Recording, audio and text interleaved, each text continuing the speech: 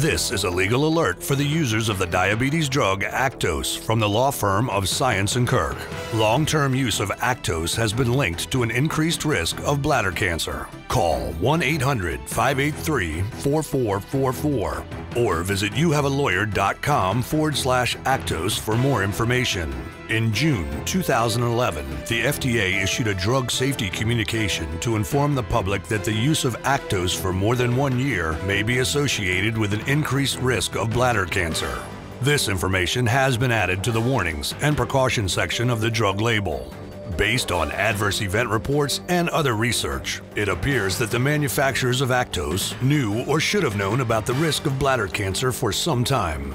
With an estimated sales of over $3 billion a year, Actos is one of the best-selling drugs for Takeda Pharmaceuticals. As a result of the drug maker's failure to adequately warn about this serious risk, financial compensation may be available for former users of Actos diagnosed with bladder cancer. If you or a loved one have been diagnosed with bladder cancer after using the diabetes drug Actos, call 1-800-583-4444 to speak with the law firm of Science & Kirk. Potential claims are being reviewed for users throughout the United States. Free consultations and claim evaluations are provided to help users determine if they have a claim. And there are no attorney fees unless a recovery is secured.